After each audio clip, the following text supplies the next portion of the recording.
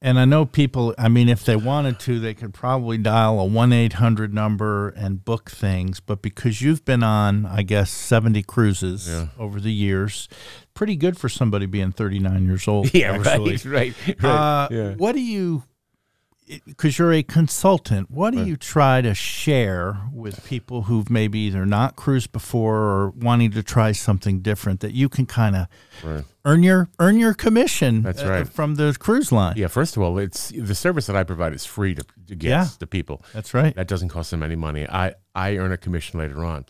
One of the things that I can do, and I will always do for people, which I continue to do with the guests that I have now, is if I see some deal come along somewhere, I'm going to dig really deeply into that whole deal and see if anybody that I have can access that deal.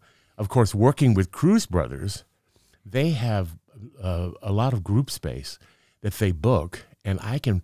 And when they book group space like 2 years out, when they open up for reservations for a certain cruise, they go in and they bargain with these cruise lines, and the cruise lines want our business to come into them because number one, it saves not having fewer people to work for them, but and just paying the commission that they pay, it just saves a whole lot of money on their end.